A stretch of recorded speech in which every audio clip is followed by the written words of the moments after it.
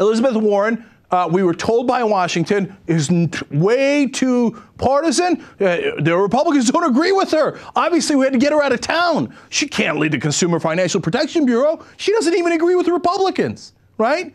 Well, guess what's happening? Now that she's thinking of running for the Senate in Massachusetts, the first poll they did, when people weren't aware of her ideas yet, et cetera, first poll, she's down by 20. You know what happened in the last poll? She's up by 2. Why? I'm going to show you why in a second. But let me give you, I love this quote from Scott Brown, who's going to be running against her.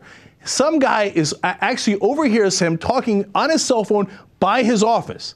A reporter overhears him and then tells TPM, okay? Here's his quote. Just walked past Senator Brown's office, and in the hallway was the man himself, lamenting into his cell phone, quote, I don't understand how she can be down 20 points one week and is now up 2. What is going on? I'll tell you what's going on, because she's out there kicking ass. She's a populist, and she's telling people, you know what? We're not going to give everything to the rich anymore. Listen for yourself. Go to clip 18. Here's Elizabeth Warren. Hear all this, well, this is class warfare, this is whatever. No, there is nobody in this country who got rich on his own. Nobody. You built a factory out there, good for you, but I want to be clear, you moved your goods to market on the roads the rest of us paid for. Yep. You hired workers the rest of us paid to educate. You were safe in your factory because of police forces and fire forces that the rest of us paid for. You didn't have to worry that marauding bands would come and seize everything at your factory and hire someone to protect against this because of the work the rest of us did. Now look, you built a factory and it turned into something terrific or a great idea.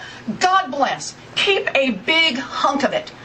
But part of the underlying social contract is you take a hunk of that and pay forward for the next kid who comes along.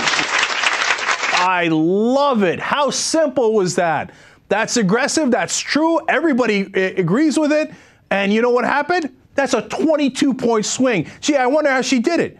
She actually cares about the people. That's how she did it. It's so simple. And the Democrats in Washington, they're like, I don't understand.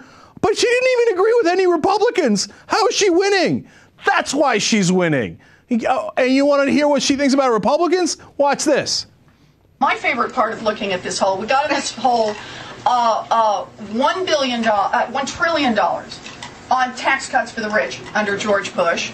We got into this hole $2 trillion on 2 wars that we put on a credit card for our children and grandchildren to pay off.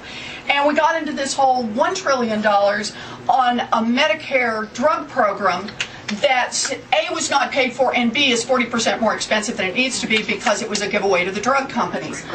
So we just have, that's just $4 trillion right there. So part of the way you fix this problem is like, don't do those things.